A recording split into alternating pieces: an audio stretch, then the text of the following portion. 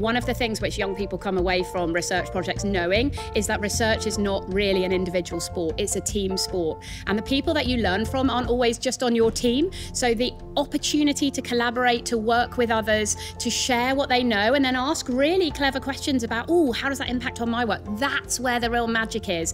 It's just like being at a scientific conference anywhere else for professional scientists and researchers. It's just that these youngsters are a little bit younger, but in every other way, they're exactly the same.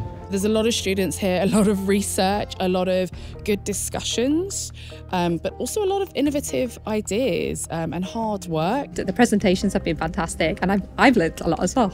Everything is just buzzing, and the students are magnificent. Oh my goodness me, they're so interested in what they've done, and they really want to tell you about what they've done. Like, everyone just seems really enthusiastic about it. It's really nice. It's very busy and very different types of projects going on. It's really nice because there's a lot of people, and the posters are really interesting. So it's just fascinating to see what everyone's researched and their specialities. I wasn't expecting it to be this big.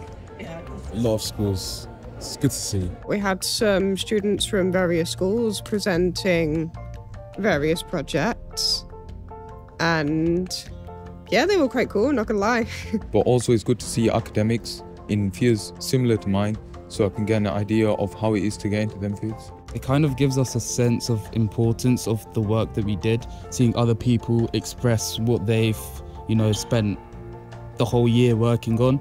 If I'm being honest, I feel that there's a lot of important projects going on here that could actually revolutionise certain fields.